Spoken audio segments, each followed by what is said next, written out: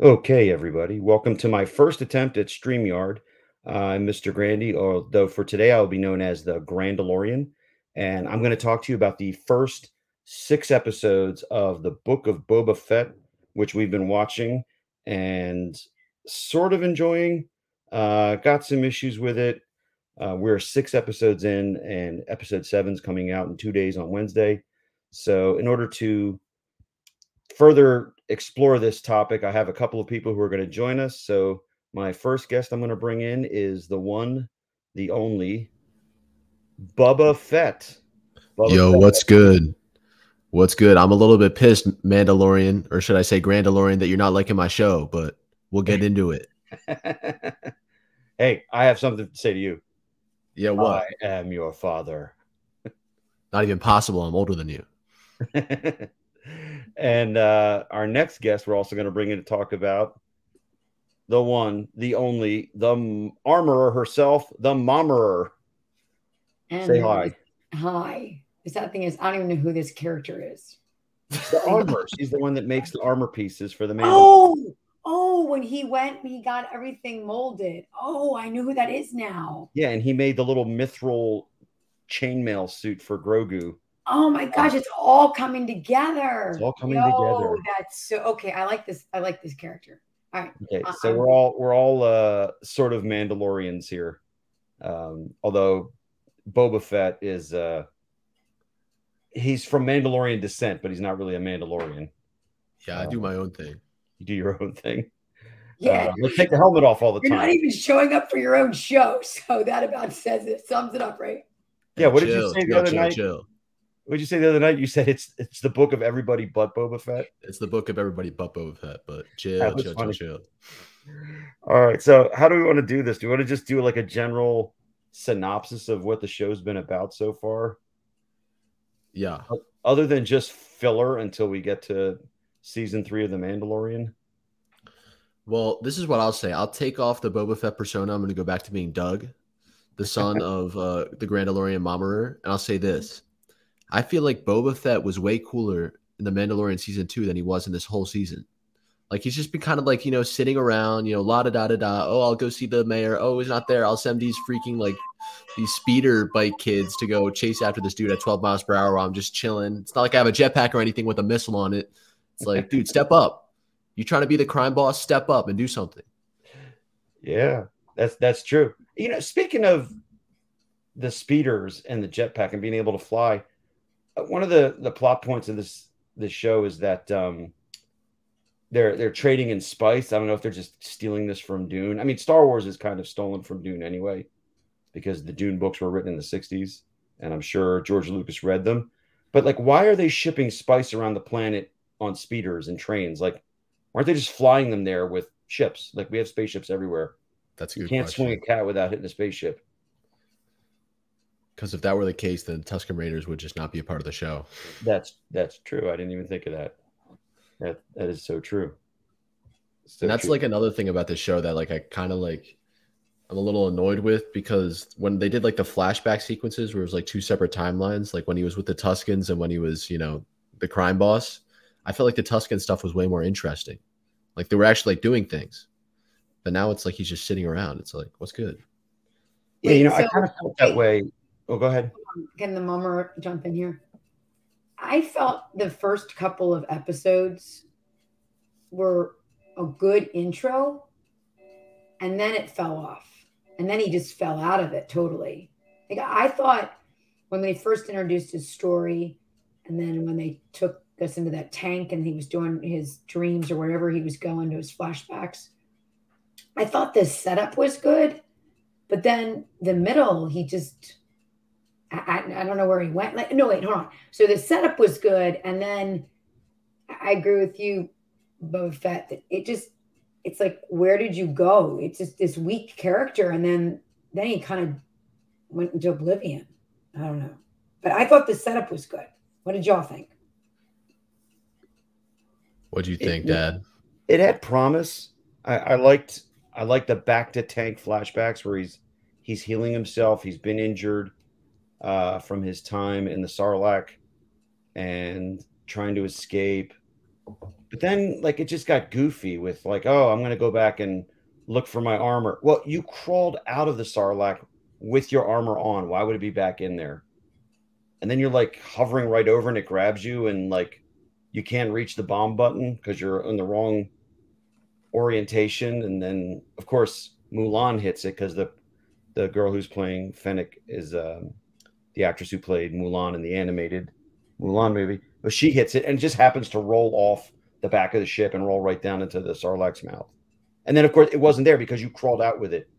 It's like things just don't make sense. And then, if you want to get a job working for Boba Fett, you just try and kill him because everybody who's working for him now were people who tried to kill him.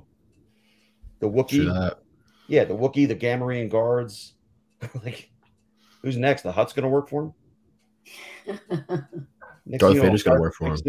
Exactly. No, you know what I really want to see? I want to see in this last episode, Luke, or Han Solo, because Han Solo's alive at this point. I want him to come back just to accidentally kill Boba Fett again. Well, so if you bring Han Solo back, I wonder if they could get that guy right who put him in the Solo movie. That would be pretty cool. But yeah, speaking of like the next episode, because I did want to do some predictions for the next episode. The biggest question is going to be, what do you guys think Grogu is going to choose? The lightsaber or the Beskar chain link garment, I guess, that the Mandalorian had made for him? Well, this is what I'll say. If he chooses the lightsaber, it doesn't push his like character forward, the character of Grogu. Because like it's the same place that he was at the end of Mandalorian season 2. He's just going back off with Luke. It's like we already saw that happen. So if they're like interjecting a choice here that could like, rope people in and like add some interest to the character again, it's like, why would they just do the same thing they already did? So I think he's going to take the chainmail. You think he's yeah. Yeah, we've talked about this, and so I'm going to step out of just the story to say, marketing wise, fan base, there's been so much hype over the child, and it sells way more for him to be back with Mando than not to be.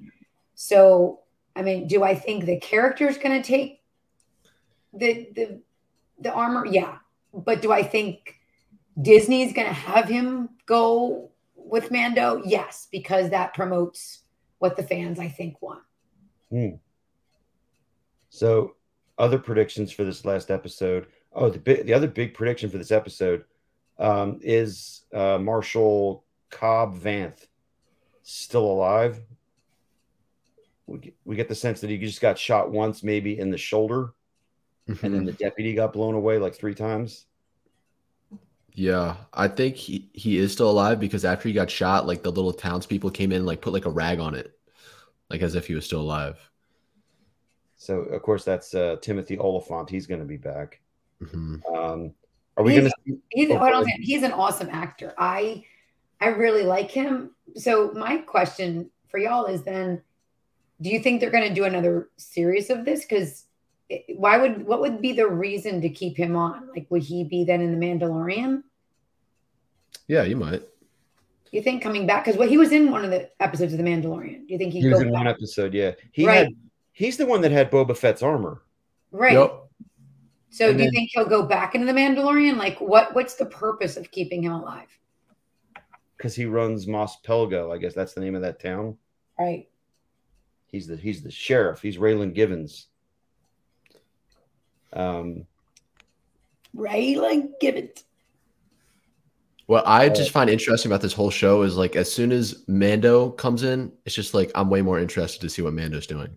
Yeah. Like I hate to say it, but like, Boba Fett is the OG. You know what I mean? Like he was the cool, he was the cool little like underdog that you saw in Empire Strikes Back, where he doesn't have a lot of lines, but he looks so cool that like everybody loves him. But like at this point, that's Mando now. Because Mando is the guy everybody loves. He's the OG from the Star Wars Holiday Special. All right, yeah. When he was introduced as a cartoon character, he was cool. Yep. He was the only good thing to come out of that holiday special. What are you talking about? That was a banger, yeah. And for those of you that don't know what we're talking about, you need to web search that Star Wars Holiday Special from 1977 and watch in horror and how bad that was. Here's a couple more. Sorry. Go ahead. this is for your students, right? Yeah. So I can also say today in class, I asked my students about if, anyone was watching the show and what would their predictions be. And it's funny, the first thing out of one of my students' thoughts was it didn't start getting until episode 5. And was that when The Mandalorian came in? Yeah. Yeah. Like that is across kind of what you were saying, Bubba, across the board. All of my students were like, yeah, that's only when it started getting good. And then, of course, somebody raised their hand. It's like, wait, don't say anything. I'm only on one. I don't want any spoilers. But I guess he already was spoiled because he heard that. Yeah. And you say, what are you waiting for? I know. Catch up. I mean, honestly, episode 5 is my favorite episode of the whole show. It is. And how much Boba Fett was in that episode? Not at all. 0. I just find it funny that this is a show on Disney Plus, and you literally see Mando cut a guy in half after already being stabbed. Yeah. Like, Disney can't let these guys curse, but they can let them get freaking mutilated. They're going rogue. They're going rogue.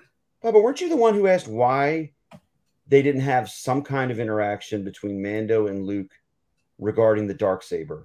Yeah, I wanted to see that so bad. Like, how did they just skip that? Yeah. Well, Mando didn't even get to see Luke, did he? He only saw Ahsoka. Didn't he talk to Luke? And Luke said, he can't. I thought he just talked to Ahsoka.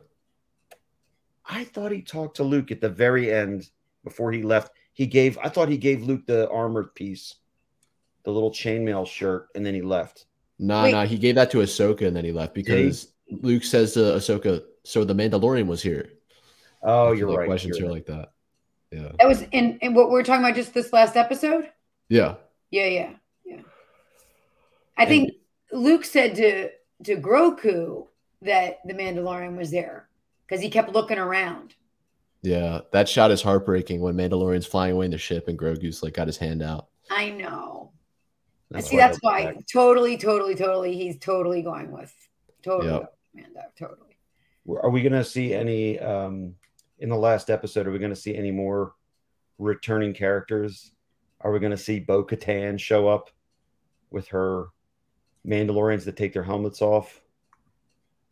I don't think Bo-Katan would show up, just because if they do, then it's immediately going to be like a Darksaber thing because she still wants the Darksaber. So what about Chubbs? Will he show up? Grief Karga. Who's that? Chubbs from Happy Gilmore. He's the guy who gives Mando the assignments.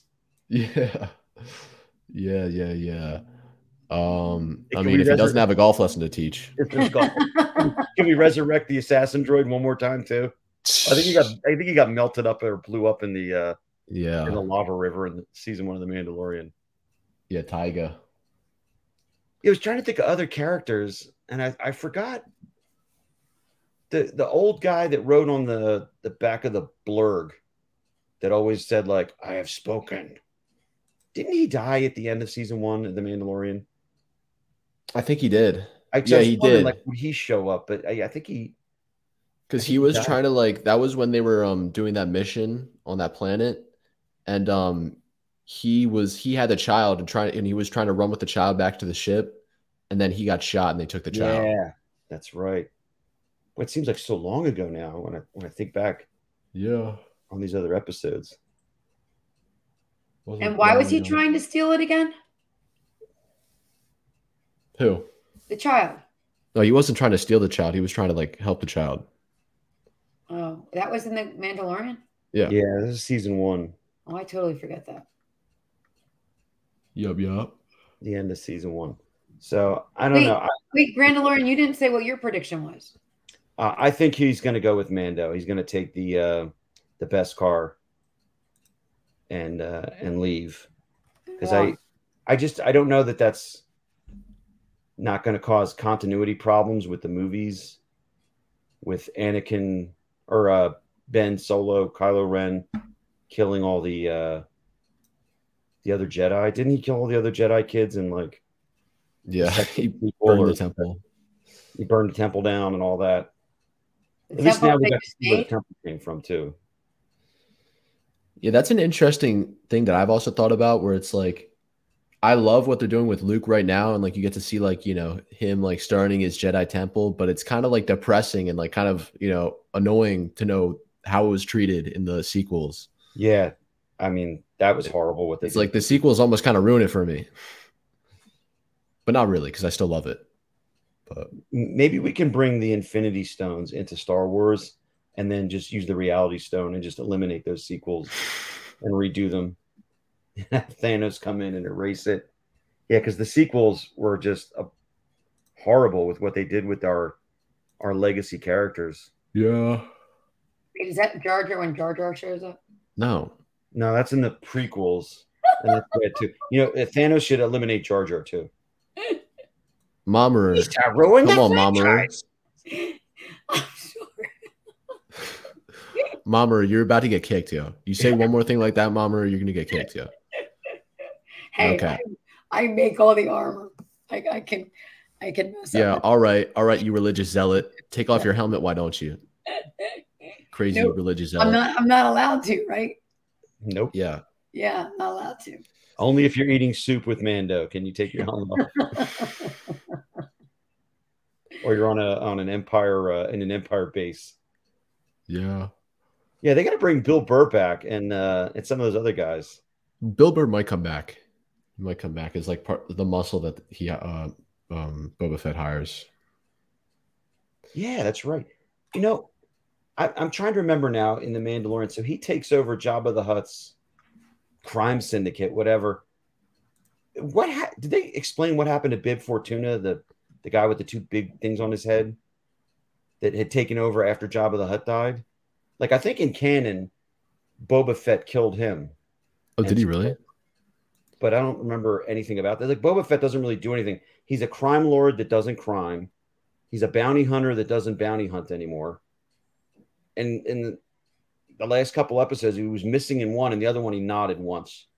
So yeah. I don't know exactly what he's doing in this show. Also, it's taken us 6 episodes to get an antagonist that we can actually see. Well, there's a prediction for you. At the end of this episode, coming up on Wednesday, will Cad Bane survive for a future season? I would think that he would have to, just because he's such a beloved character from the Clone Wars, that like they're really going to introduce him just for him to die. Like he's going to get, barely one episode of like, screen time. Like I don't see it. Now, who's going to defeat him though? Will it be Mando, Boba Fett, or Fennec? It's got to be Boba Fett.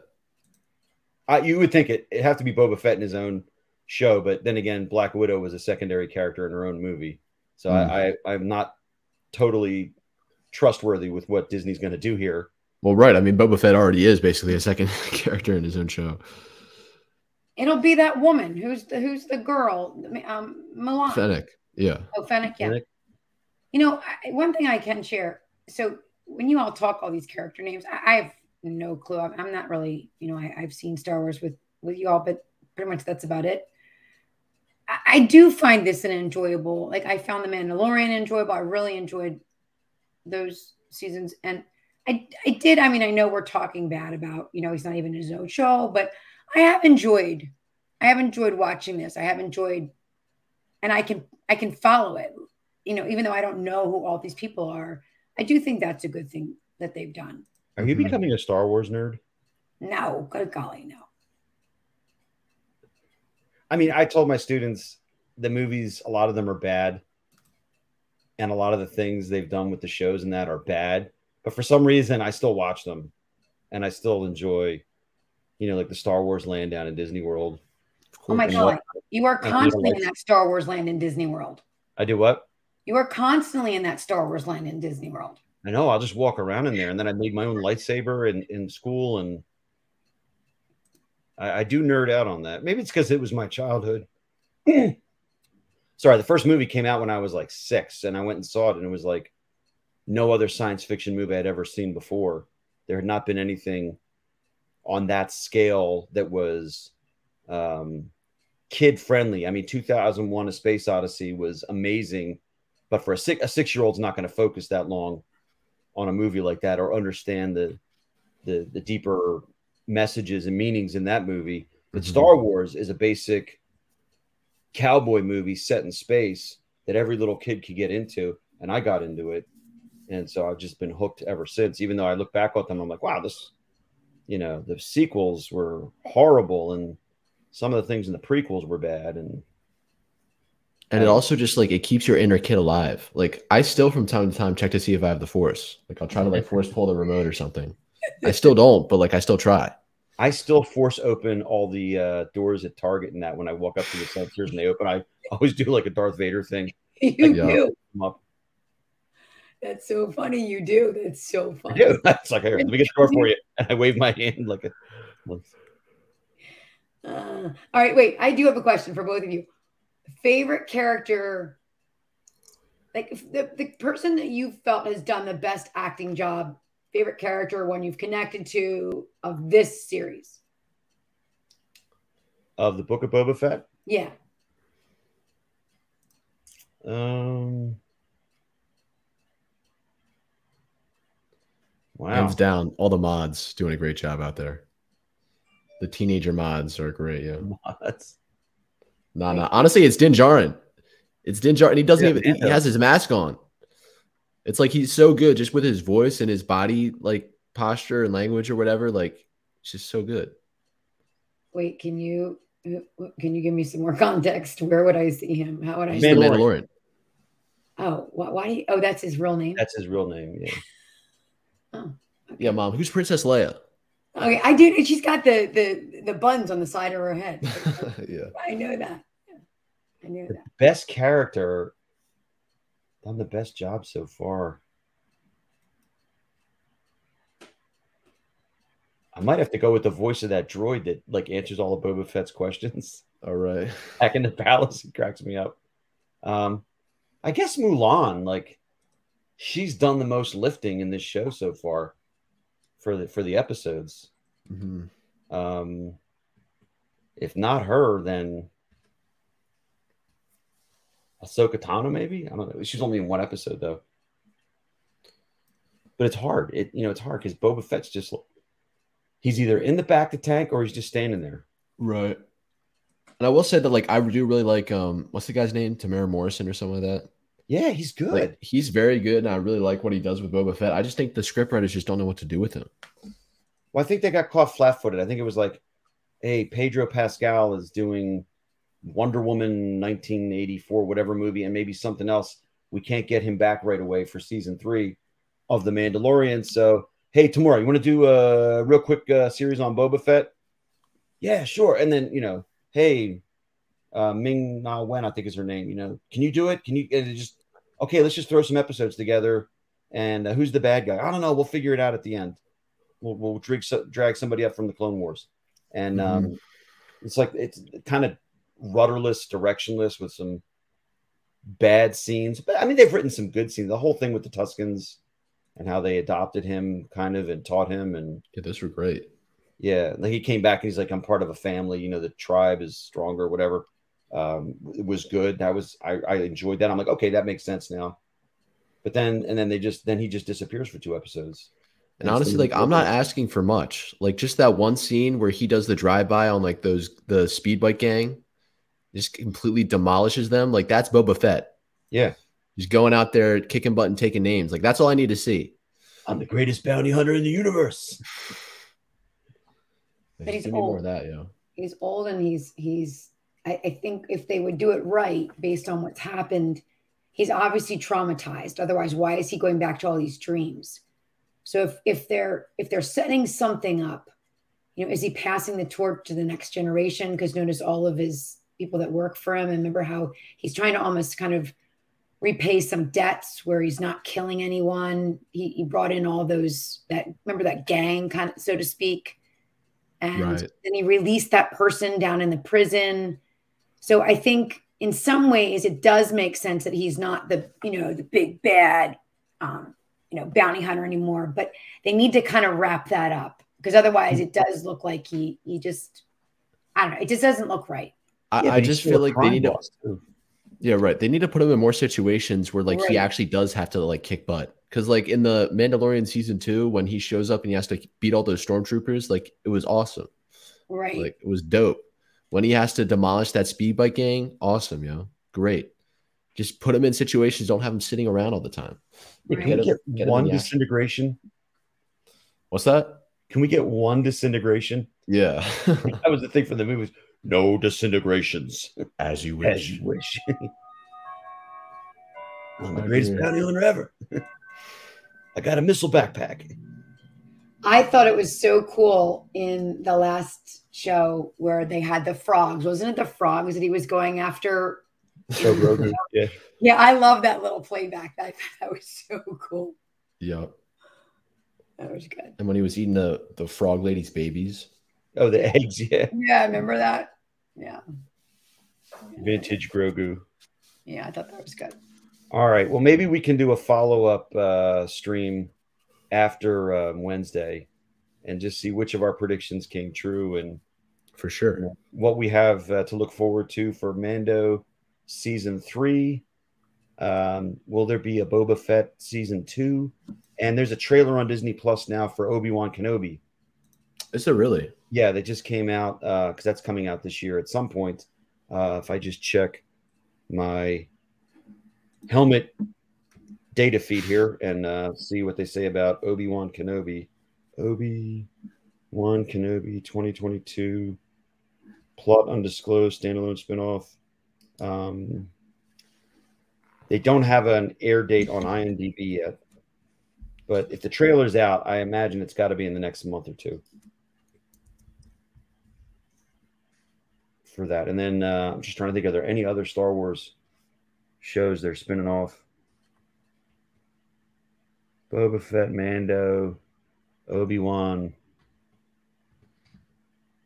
Maybe Jar Jar should get a show. Oh, golly day, no. No. Yeah. Oh, but did you ever see that? What? Jar Jar? Of course. Wait. So when did that come out? That was in the I've seen prequels. every Star Wars movie.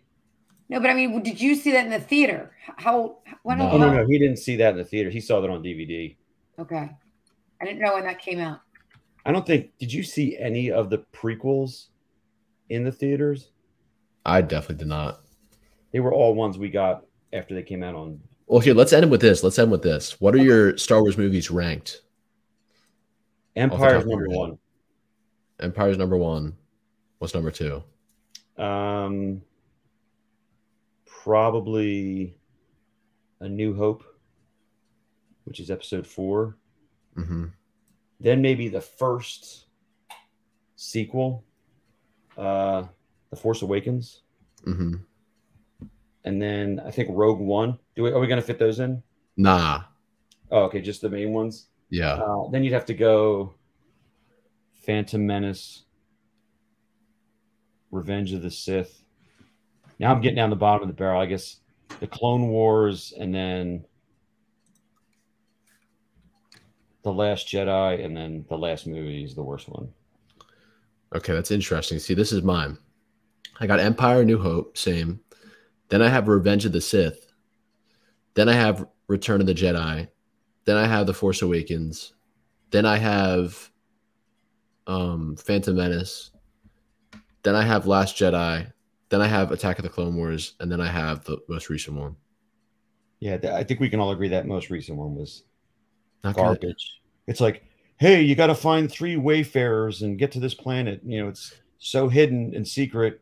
And then, oh, wait, here come a billion rebel ships. Well, how did they get there without the wayfarers? Don't worry about it. They're there. Hey, remember that thing where like we had a Death Star that had a super laser on it that could destroy a plane? What if every ship just had that? Okay, yeah, let's do that. It was like, come on, J.J. Abrams. What I think of the sequels is it's like when I go to the grocery store and I don't have a list of what I'm going to get.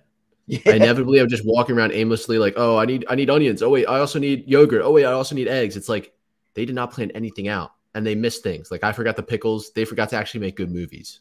Yeah. So What are you making with onions, yogurt, and eggs? That sounds disgusting. Pickles. Don't forget the pickles. And pickles. breakfast. All right, guys. It's actually been 30 minutes about on this stream. That's I didn't think we would be this long. I hope anybody who sat here and listened to all this had fun. And we'll do this again after the last episode, and we'll take it from there. Sound like a plan, Boba Fett and Mama? Affirmative. All right. Good. Well, I'll wish you guys good night, and I'll wish everybody out there a good night. All right. Adios. See you next time. Bye. Meow. Meow.